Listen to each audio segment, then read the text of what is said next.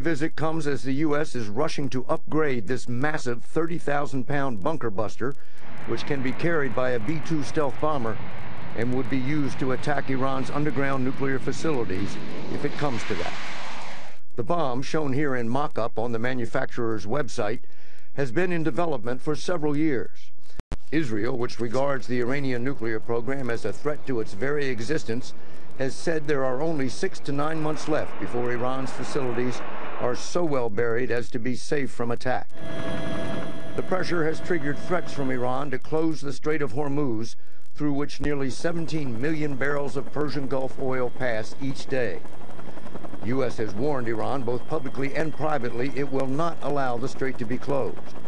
And the Navy has now begun a crash project to convert this amphibious ship to a floating forward base that would be stationed inside the Persian Gulf and serve as a mobile platform for minesweepers, patrol boats, helicopters, and teams of commandos to keep the strait open. The ship is expected to arrive in the Gulf this summer.